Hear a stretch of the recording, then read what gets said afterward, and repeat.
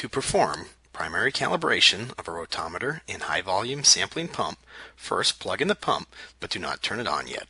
Then turn the adjustable flow valve all the way down clockwise. Once the adjustment knob on the flow valve is flush, turn the knob 3 full turns counterclockwise. These first several steps will prevent any out-of-range fault or damage to the primary calibrator. Now, attach the tubing to the hose barb on the flow valve. Connect the opposite end of the tubing to the sample media. Then, connect the inlet side of the sampling media to tubing, with the other end of the tubing connecting to the vacuum side, which is also the top of the rotometer. Then connect the suction side of the rotometer, which is also the bottom, to tubing, which is then connected to the suction side of the primary calibrator. We are utilizing a BIOS Defender 510 dry calibrator. Turn on the BIOS Defender, setting the measurement mode to continuous.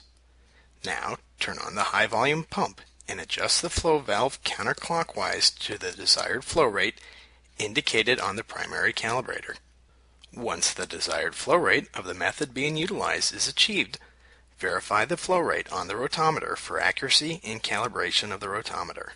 Before turning the pump off, engage the locking portion of the flow valve by pushing the red ring down until it clicks. Then, disconnect the rotometer, primary calibrator, and the calibration media.